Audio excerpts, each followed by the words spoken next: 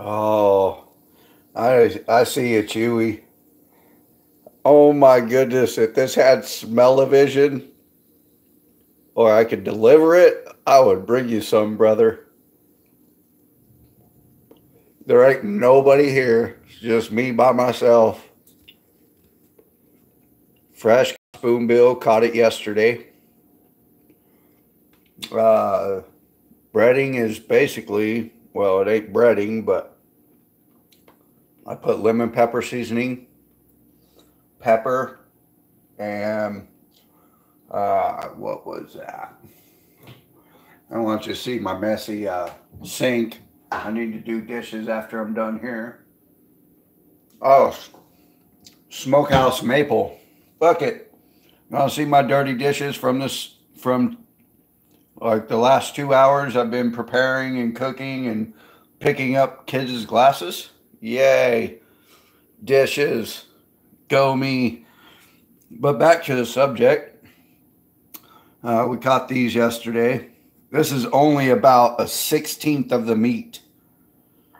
I have so much. I probably 25 more pounds of meat. And I just can't stop. But it's hot. I don't know if y'all seen the video yesterday. Catching the spoonbill. It was so much fun. Yeah, Chewy, it is phenomenal. A lot of people say that spoonbill has an oily taste to it. That's because it was not. I do have eggs, but right now I'm getting full. Yep, another piece. Yum. Finger food. But as I was saying, a lot of people say it's greasy. And it all depends on how it's cut, how it's soaked in salt water overnight, rinsed off, put the seasonings on it, a little bit of oil on the pan or the griddle, fry it up slow.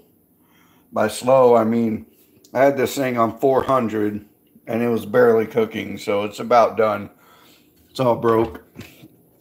Legs are broke off of it. Hell, it still works, but yummy. I don't know if anybody on here has ever had spoonbill, but get a fishing license. Go get you some. Peace. Like, share, subscribe, whatever you want to do.